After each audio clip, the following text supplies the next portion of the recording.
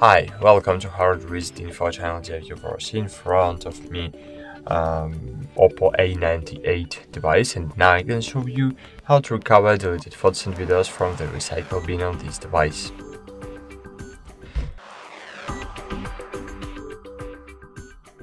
So first you need to open your gallery, and for example I will remove all photos.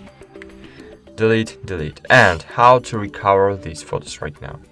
So basically it's easy to do. You need to open albums, and here in albums you need to find the recently deleted, and you will see these recently deleted photos. So all photos you will remove, you will have only 30 days to recover it, and after 30 days, photos will be permanently removed from your device. So if you have removed the photo a month ago, so there is no way to recover it within your gallery application.